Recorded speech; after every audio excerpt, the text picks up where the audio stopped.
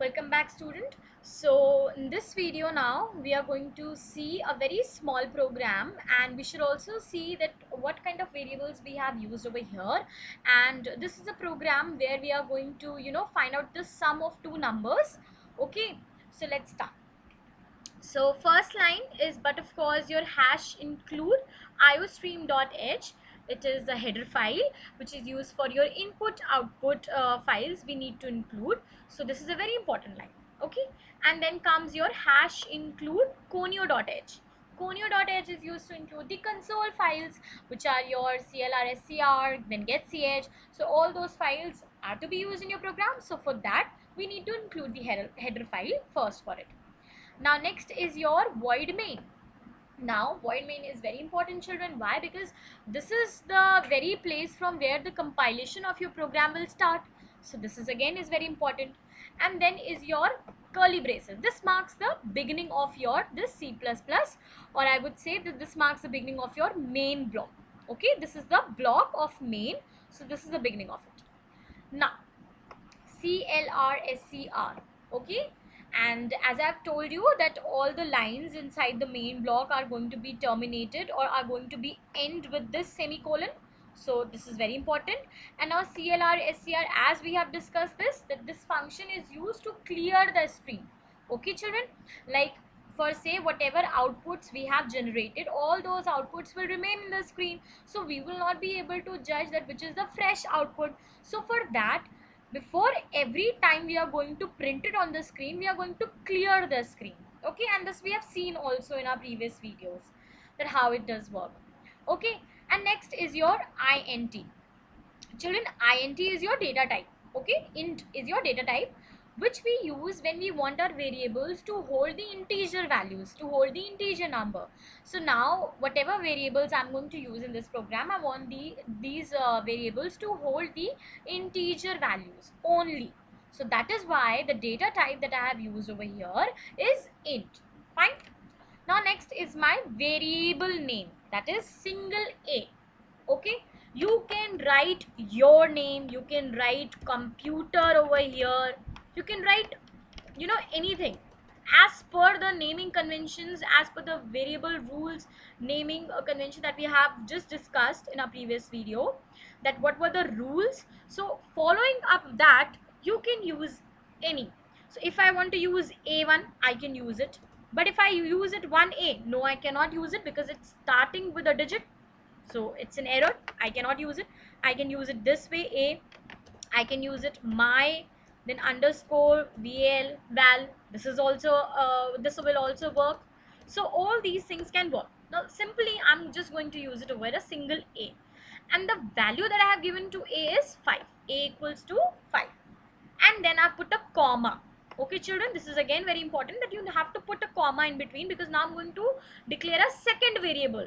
Okay, since this program is to to find the sum of two numbers, so for that we need, but of course, three variables, because I want the first location to hold your first number, second location to hold your second number, and third location which will hold the sum of the two numbers.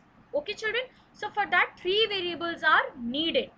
So now the second variable that I'm using is B.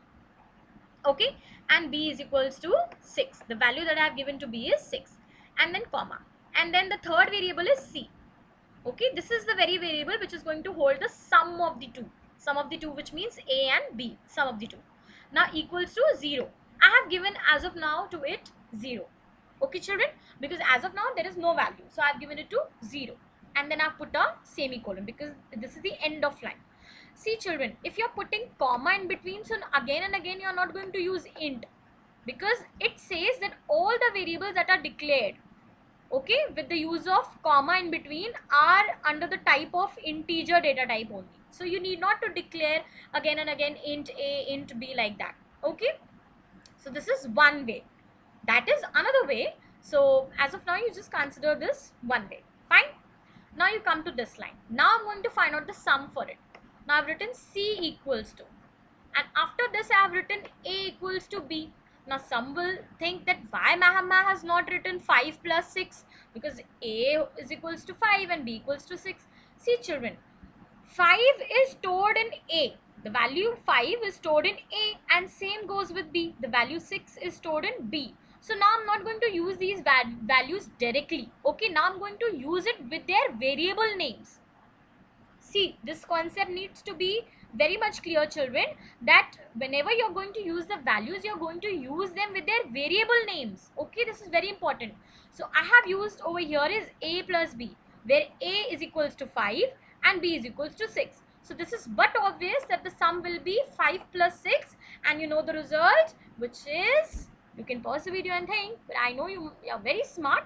So it is 11. And now the semicolon after it. But of course, every line ends with a semicolon. Now we have Cout. This is the object which is used to print these statements on the screen.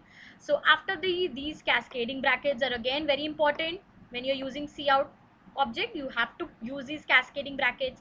Then inside this double quote, since I want a statement to be printed, so I have written sum of two numbers is, and then I've close this double quotes, and then again I have used this cascading brackets, and then I have put endl over here, endl, ENDL. Why? Because I want the result to be printed in the next line. Okay, children. Now when this is done, again semicolon is here, and then in the next line I have written Cout cascading bracket C.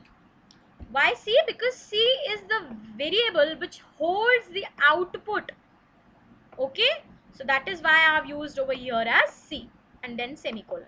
And then last is your get ch, which is used to hold the screen till you enter a character. So this is again is very important, and then curly braces, which marks the end of your main block. Okay, so this is a very simple program, children, and in the next video we shall see the output of this program.